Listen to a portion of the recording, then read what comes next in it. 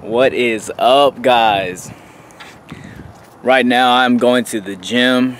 I'm about to stop at a local gas station just because I need some trolley eggs. It's a candy like trolley worms, just so I can get some quick carbs in because I have plenty of calories to spend throughout the day, and right now it's around 8 o'clock p.m. So I'm gonna go ahead and go pick up a little pouch of those trolley eggs, and then from there I will head to the gym. Today I have push version 2 on my own personal program that I'm on. So I think today I'm going to start off with OHPs. I'm going to go a little lighter, not so heavy. The reason being is because of my elbow. I have some tendonitis, slight issues on my left elbow, and it's been tweaking with me a little bit. It's bothering me, and I do not want to proceed in injuring it or trying to injure it. So in other words, I'm just trying to prevent injury. And like I've said before, I hope everyone listens to their body, no matter if it has to do with training or just in general. Like, I mean, you know when you're sick, so when you're sick, you take medicine, right? Okay, so in other words, whenever you're training and something's wrong with you, you're gonna find out what the issue is, what the problem is, and then you're going, sorry, can't freaking speak today, you're going to go and try to fix the problem.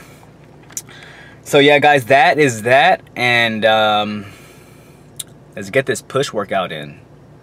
Let's go and grind it out. Let's get it, guys.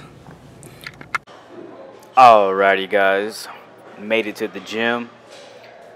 I'm starting off with overhead press, OHPs, to warm up them shoulders, get blood flow in them. Started off with the 90s just because, like I said, my elbows kind of been tweaking with me a little bit.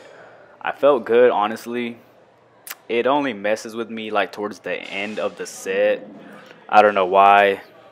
I guess because the weight is somewhat a moderate type of weight, but I can still work with it.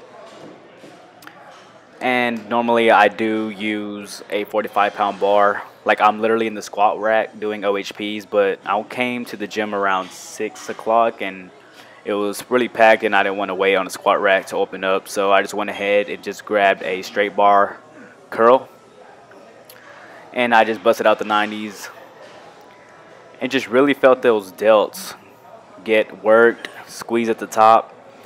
And guys, if you ever performed OHPs before, I know y'all can agree that it's also a good workout for your shoulders.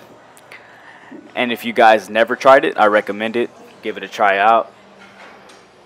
And from OHPs, I came to flat bench barbell press. And as you can see here, I didn't go as heavy as I wanted, like I said, because of my elbow. So I just threw on a plate, and I believe it's a 10 and a 5. And I believe I stuck with this weight. I didn't go up.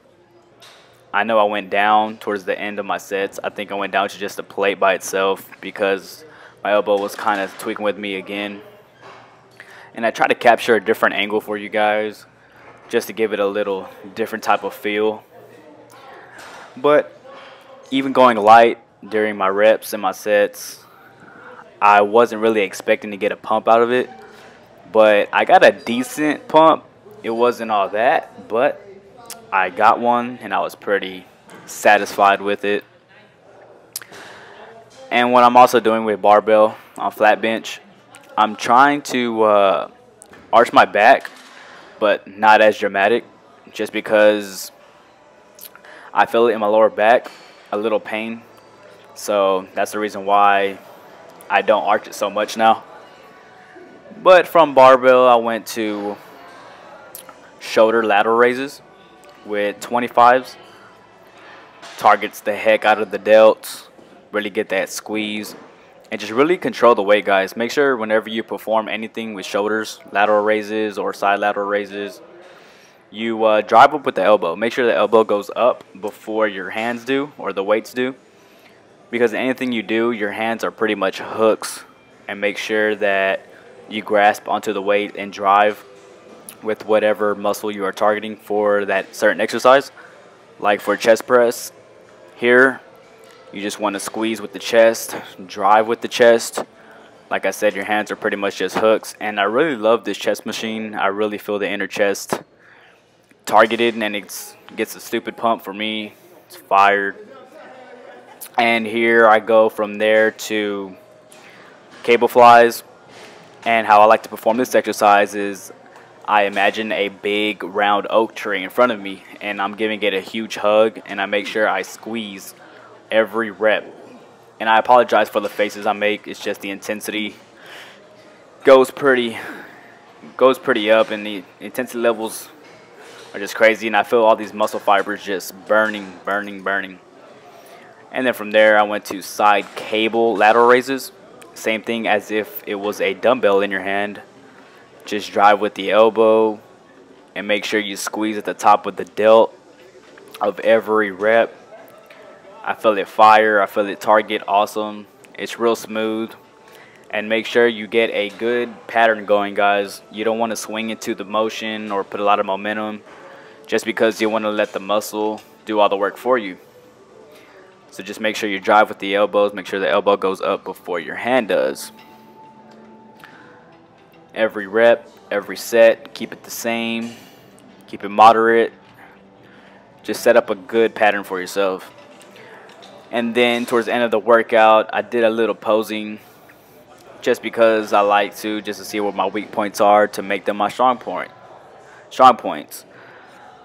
And I believe that was it for my workout. I hope you guys did enjoy it.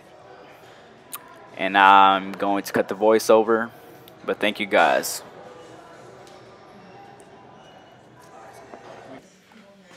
Well guys, made it back home from the gym. Push day for me was pretty good. My tendonitis in my elbow wasn't that bad. I started feeling it towards push on bench.